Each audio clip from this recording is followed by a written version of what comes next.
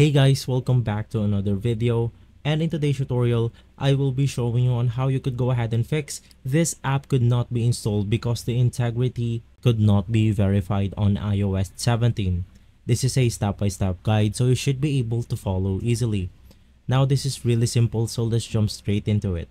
First things first, you want to go ahead and open up your system settings right here, and inside we are going to head over to the settings called screen time. Inside screen time, you want to go ahead and scroll down until you came across the content and privacy restriction, and just go ahead and click on allowed apps. It's this one right here. It's below the iTunes and App Store restrictions and just above the content restrictions.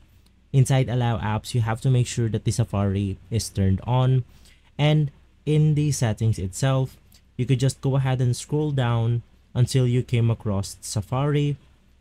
And inside Safari, you can just go ahead and scroll down until you came across the clear history and website data. Once again, just go ahead and scroll down until you came across the advanced settings, and you will go ahead and see the experimental features. Go ahead and scroll all the way down until you came across the reset all to defaults. Go ahead and click on it, and you will be able to fix the problem. So guys, if this video has been helpful for you, please consider by liking and subscribing. I'll make sure to see you again next time, and as always, thank you.